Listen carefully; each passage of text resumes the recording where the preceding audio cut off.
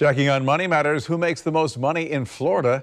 And don't look now, but oil prices are back up again. In fact, I went by the gas station yesterday. It's up 15 cents from the day before. This roller coaster, right? So Jane King's joining us now live from the NASDAQ with those stories and more in this morning's Money Matters report. Hey, good morning, Jane. Hey, Jen. So oil prices soared again this week?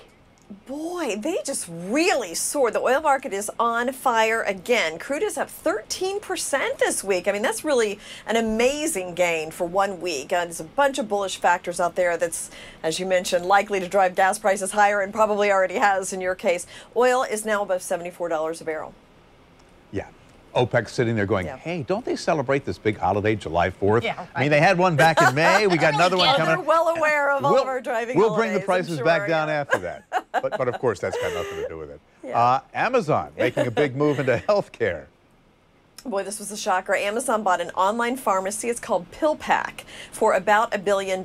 So that move gets Amazon into pharmaceutical sales business. It shows how it believes the e-health business is about to grow even more. Walgreens lost billions in value on that news yesterday, and Rite Aid and CVS, they were all down. Walmart had an opportunity to buy PillPack not so long ago and turned it down, and now here's Amazon. Yeah, PillPack is interesting. Basically what they do is they take all your meds for a given day and put them in one little package, so you don't need one of those like awkward little plastic things that keeps opening, dumping medicine all over the place. Yeah. Yeah. So, Jane, chances are many more of us will have voice assistants in our home very soon. Yes, these smart home assistants like Google Home, Amazon's Alexa, set to grow 1,000% by 2023. Juniper Research says voice assistants are now the most convenient way to combine desired actions in the smart home, and they're getting even smarter too.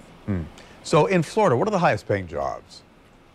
Well, it is oral and maxillofacial surgeon. A healthy $288,000 a year is what they're making in Florida. Nurse anesthetics earned more than lawyers in Florida. Now, most of the six-figure jobs required at least a four-year college degree, so another sign that as we navigate the modern job landscape and look at how expensive college is, it is still important to careers.